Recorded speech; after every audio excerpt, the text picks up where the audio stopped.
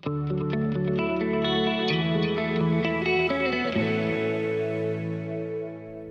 to Dragonian, your podcast for news and updates in Hong Kong and Taiwan. I'm your host, William.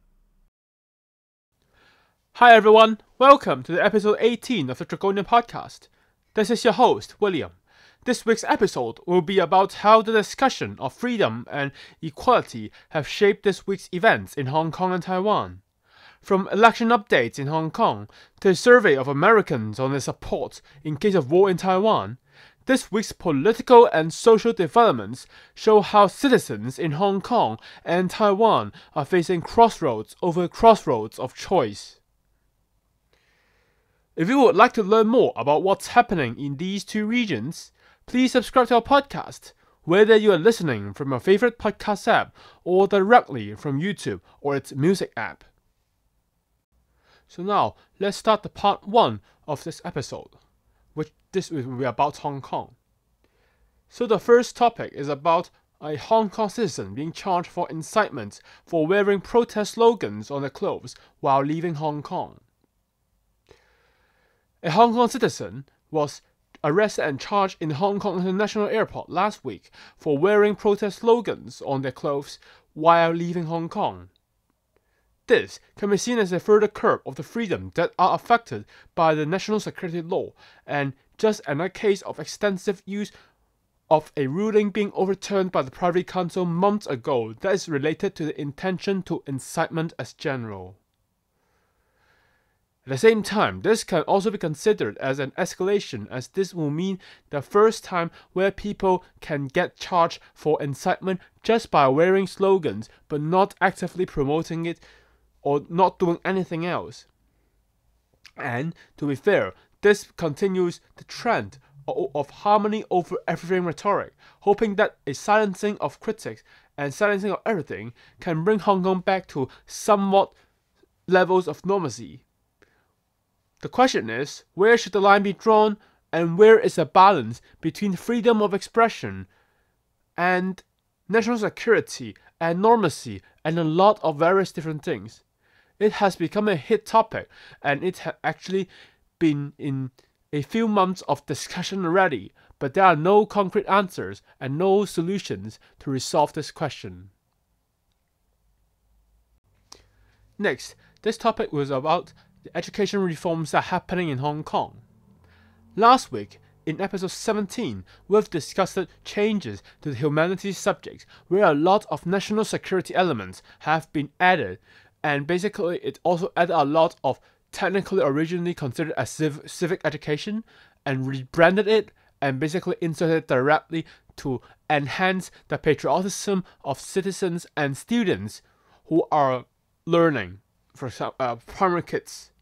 And now, the second part of this is about a science subject or a dedicated science subject. The reforms of this whole education system or the subject itself has hit a bottleneck because of worries of an availability of general studies teachers to convert to two new subjects, and the lack of teachers or the declining number of both teachers and students at the same time may affect how these different subjects can be taught and how they should be taught. At the same time, apart from the subject itself, the government had also proposed some solutions to resolve the idea of the lack of teachers teaching the subject by so-called organizing crash courses on teaching the subject itself. It also includes a bit of national security or patriotic elements, where some science subjects or in some of the education itself, you may need to learn a bit about how the Chinese scientific achievements, for example, or some scientific achievements in the early or in the historic times of China, for example, in the Ming, Yuan, Tang, and even earlier dynasties. Apart from this part of education reforms, the Audit Commission had also targeted the Chinese University of Hong Kong last week with a slew of audit reports which targets against the university itself. The Audit Commission audited restaurants that operate within the Chinese University of Hong Kong. Apart from saying that they do not have a license to operate food, which is actually exempted if you are serving for members of the of only that particular community, it also stated that there is a lack of so-called national security terms, where the Chinese university responded by they requesting all of these bidders abiding by Hong Kong laws, while at the same time it also basically tried to shut the door for outsiders entering the Chinese University of Hong Kong to just to dine. However, the place itself or the location where the university is actually it's not in the city center, but it's actually in the outskirts of the city, which means that not a lot of people will actually go to the place or work or live nearby. So there is not a very high risk of doing so. And basically it also limits the demand for non-peak hour, demand for catering services for non-peak hours.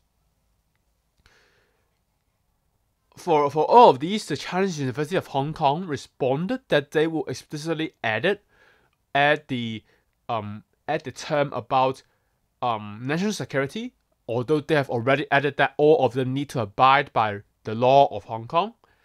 At the same time, it also the Chinese University of Hong Kong also amended the terms of all these contracts to include university-related members who are of the public who are related to the university, by responding to all of the accusations or all of the findings or wrongdoings, that alleged wrongdoings. So there are two parts of this reform itself. There are two parts about how they are touching the education system. The first question is about, are there any freedom, or how are they balancing the delicate balance between patriotism and freedom and equality and so-called Western values, or in Western case is more of a 普世價值, or it's more of a just value system itself. For the Chinese university, it's about the equality. Is about, is it a problem if there are no tenders because of the physical situation or the geographical location of the city of the Chinese university being so far or being so inconvenient? I think that is the reason behind why a lot of the discussions have been basically or the tenders have received very few tenders and competition. Next, from the third topic, this is about updates on the district council elections, or in general, updates of government's attempt to urge people to vote and to reboot against attempts for voting or for wasting votes. So there are lots of events that happened last week by the government, from the government, who they are basically pleading for the people to vote. It included a lot of activities. It included how various of government officials, from the head of the government to the head of various departments to basically all of the uniformed groups or the uniformed services, they are just telling people, just go out and vote. And basically that is the message itself. This actually came as both the local government in Hong Kong and the central government in China, these officials expressing the need for a mandate of implementing a so-called widespread support for the change of the electoral system, which sees a directly elected seat drastically reduced from 440 to 88, basically a more than 80% of reduction.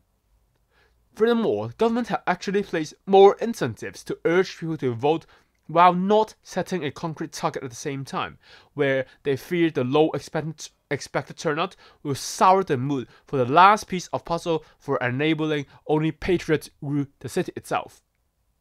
This actually included an unprecedented 3 million Hong Kong dollar trial quote trial incentive to subsidize elderly homes to ferry their inhabitants to voting stations. In fact, each homes are getting to 20,000 Hong Kong dollars for doing so, and the social welfare and home department basically tells that, or the home affairs department tells that, oh, if this scheme works, then they will basically expand it for every single elections. This actually brings to a very interesting thought of basically that happened in the previous few elections, where pro-government groups will actually ferry elderly home members to vote for their candidates. Well, basically now they are technically just formalizing this arrangement in some case. Furthermore, the government also urged government contractors to let the staff go voting if they're on duty on that date. That means that contractors will need actually to pay for the staff to vote so as to meet contractual terms, as the government considers this as a means of selecting contractors and as a means of dismissal of the contract or non-renewal of contract if basically contractors don't let their staff vote voluntarily, technically.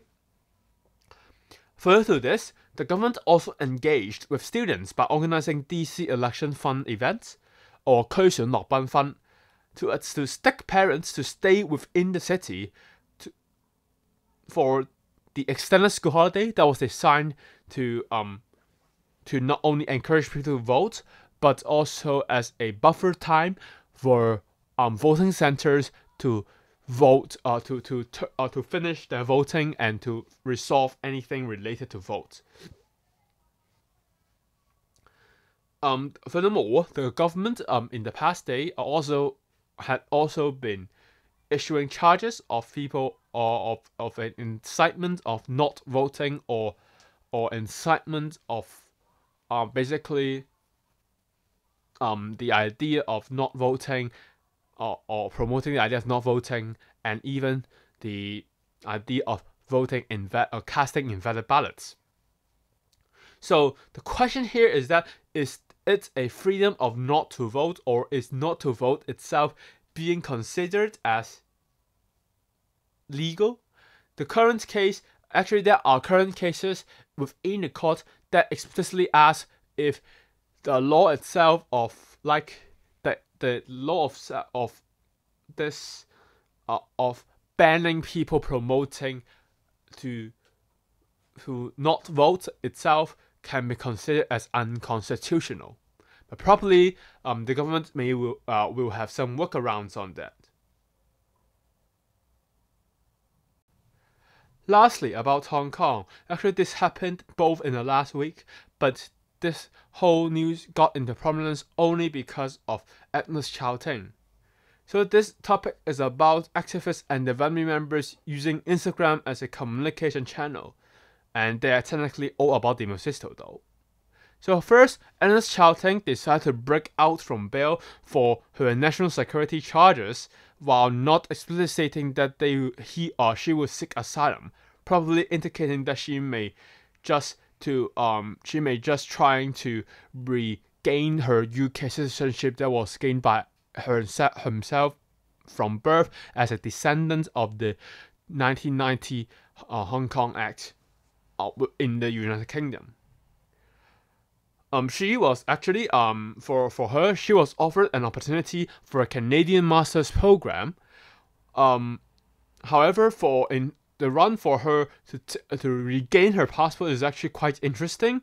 Is unsafe in her own description, where she would technically need to be accompanied by the National Security Police officers for a one-day trip to Shenzhen, while also remaking her card, her pass for getting back to Shenzhen, and visit various exhibitions that showcase accomplishments of China in the Chinese Communist Party after the economic reforms.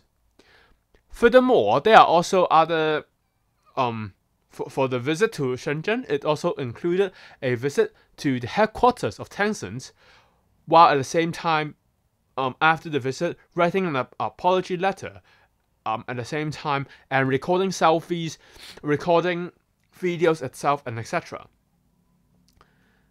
From after this news broke out that Agnes Chow decided to break out from bail, the Hong Kong Police Force National Security Department responded in a strongly toned statement which urged Agnes to return to the city and not to be a fugitive for life. This is actually technically astonishingly similar to a alleged Instagram post by Nathan Law's older brother, who sent a public letter, from Instagram, to urge Nathan Law to return to Hong Kong and face all the charges that are brought against him, while at the same time also citing various reasons, while at the same time severing relationship with Nathan himself, and cited reasons related to questionings and, quote, not harassment, but care from the National Security Police. So the Foreign Ministry of China responded by alleging her act of not reporting to the police as an act of cowardice, and that the act itself is basically a blatant violation of the idea of rule of law, which they consider protesters are abiding to. So the question here is that, is freedom more important, or basically is staying silent and not being charged more important? So the question is also about, are you willing to stay in a cage and stay low-key, or just get out, having a blast, and getting to do whatever you actually want to do by technically removing all the limitations? So this is all about news and updates about Hong Kong. Next up, we'll have news and updates about Taiwan. So now, back to Taiwan.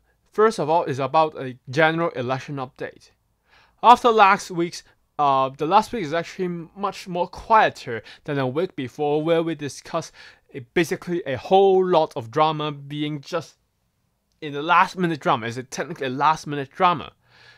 But for this week, after the president also registered, or the presidential candidates having their own registration complete, now it's more about scrutinies, a scrutiny of their right to represent or the right to run.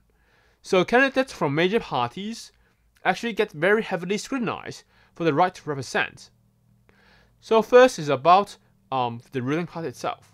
The vice president candidate for the Democratic Progressive Party, B. Kim Xiao Meiqin, got scrutinized by the source of her Taiwanese or Republic of Chinese citizenship, which is related to the presidential electoral rules, where it said that if you obtain citizenship not by birth, then technically you will not be able to run for candidacy. So this is about the vice president candidate for B. Kim Xiao. Xiao said that everything will get back to, she will get back or respond, or she will just take the Central Election Commission as the Electoral Commission as the final step, or as the final stance. So if they say that she is unable, then she will be unable. Then basically the ruling party technically just got into a very big trouble. And if they said the Central Commission said it's able, then it is not a big trouble. At the same time, the vice president candidate for the Taiwan People's Party, Cynthia Wu, also got scrutinized by her U.S. citizenship, as she was actually born in the United States. This is also related to the presidential electoral rules, where citizens cannot run for presidency if they hold foreign passports. So after all of these discussions and all of these scrutinies, the Central Election Commission had confirmed that all party nominations are valid on Monday, which basically ended all the speculations for whether there will be any possibility of using only one set of candidates running for the whole presidency of the Republic of China, and technically enabling Hou Youyi and Zhao Shaokang to basically to run the election unopposed. So it seems that China's Kuomintang was free from all these problems, but it is actually not. For the Chinese Kuomintang, the problem actually comes not for the presidential candidacy, but actually for the regional seat candidates for the legislative yuan. A legislative yuan regional seat candidate for the Chinese Kuomintang, Jiazhen Wang Jiazhen, who represents her party for the 5th constituency of the Tainan city, got probated due to her indirect involvement in a fraud case where she was sentenced for jail for 7 months with a probation term of 2 years. The probation itself actually contradicted electoral rules, which stated that probations will bar people or the person from running for election if the election or if the term started before the probation period ended. So technically, she would be unable to run, and basically guaranteed the Democratic Progressive Party of securing a seat in the Tainan city. However, the Chinese Kuomintang, or basically Jiazhen Wang, the person who was involved, responded by saying her action or that was not intended, and basically saying that all of them are just not intended at all. So these actually got rise to a lot of discussions about if that violates the choice of the people if they are choosing parties over members. So, for example, for Jiazhen Wang, for her case, for her constituency or for the constituency that she's running for, there will technically be no opposition parties, as basically the so-called blue-white integration, although failed at the presidential level, it was still at the case in the regional seat level. So there are discussions if parties can actually change their nominees if such events happened. So for the party or for the president itself, the question will be, if these nominations become invalid for both the ruling party and the Taiwan People's Party, do people in the island itself have the freedom to choose, or the freedom of choosing the candidates they actually want? This is an open-ended question, and I don't have any direct answer to that, but basically it actually means something, I would say. And it will also be basically a part of review on election rules in general, and a part of review of all of these discussions in general, I would say. Next up is a story about in the case of war. And this is more about international news that affects Taiwan, I would say. An annual bipartisan U.S. study by the Ronald Reagan Presidential Foundation and Institute, the Reagan National Defense Survey, concluded in 2023 that the U.S. citizens are supportive of the current government's efforts to arm Taiwan and consider both Taiwan as an ally and China as an enemy.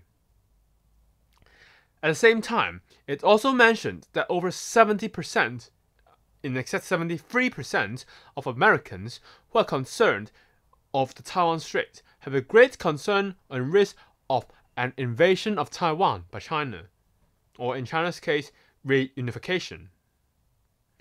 It showed a drift in priorities between Democrats and Republicans in the US on view of army, but both, interestingly, considers China as its arch enemy, while stating that Taiwan would need to be better protected, as bipartisan respondents considers Taiwan as an ally at all, and seek to recognize Taiwan as an independent state in case of reignition of cross-strait hostilities.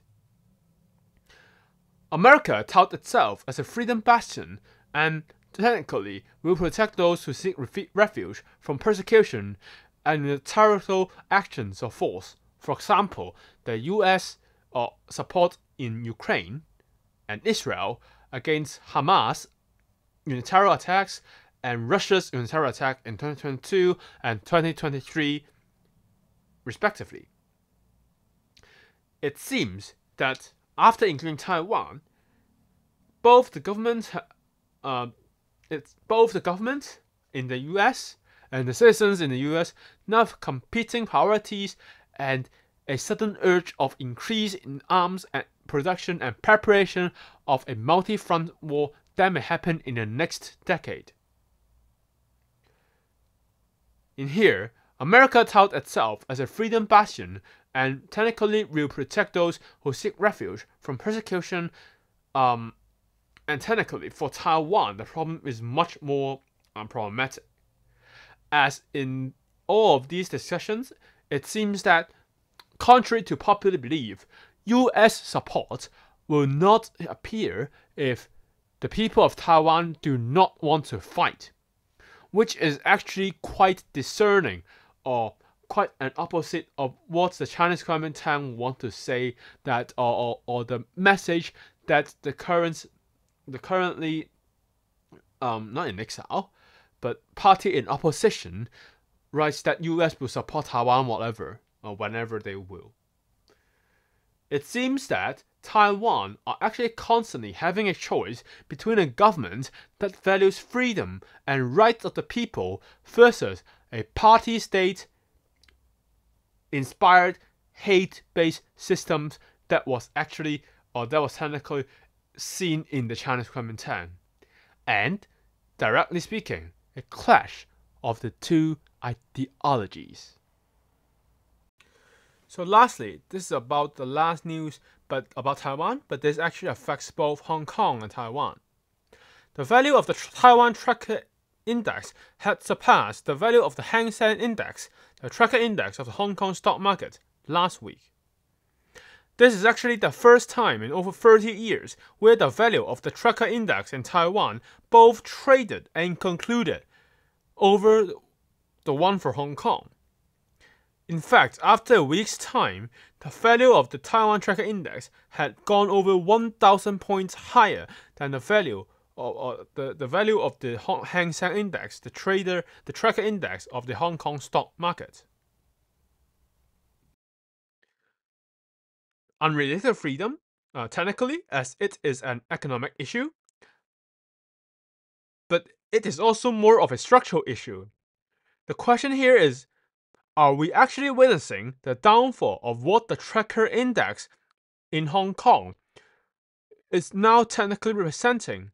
Is that an assortment of large property developers, tech giants in China, and companies that are under heavy scrutiny by the United States versus the Taiwanese tech industry?